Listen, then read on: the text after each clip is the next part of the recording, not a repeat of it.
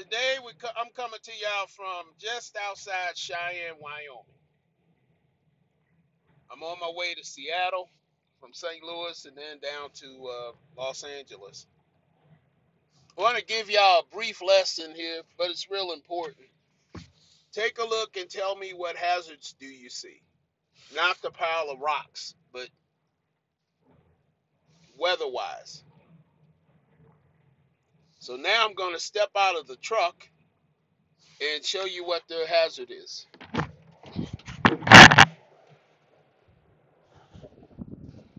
Oh man, it's pushing the door. I can't even open it. Oh boy.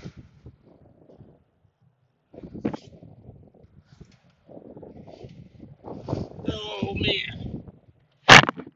Well, you can see I can't hardly open the door, but I'm gonna try again. That's how strong this wind is. So when you get wind like that, you want to stop. Let's try this again. Maybe get a break.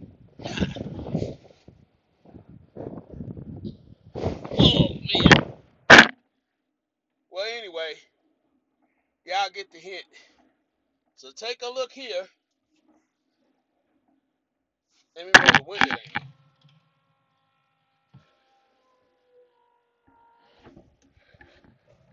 You can get an idea. I'm gonna hold it with both hands. See all these trucks, campers. These campers will get blown right off the road, flip them right over. They'll flip right over. All the way out there. See guys sitting down there on the shoulder. All some are back on the other side of the thing there. Let's see. There are the other guys.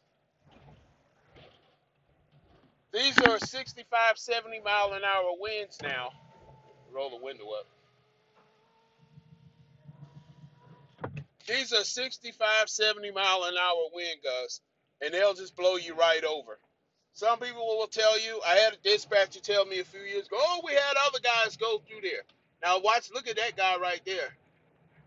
Let's see if I can blow it up. See, he's got no wind drag. He can just roll. But those guys, you can get through. They'll tell you, oh, well, these guys, we had skin guys do there all the time. Yeah, but you'll be the one that flip over. You'll be the one get blown off the road. Then you won't be able to get a job again because you're stupid.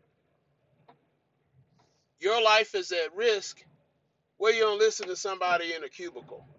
Anyway, that's the lesson for today. See you on the next one.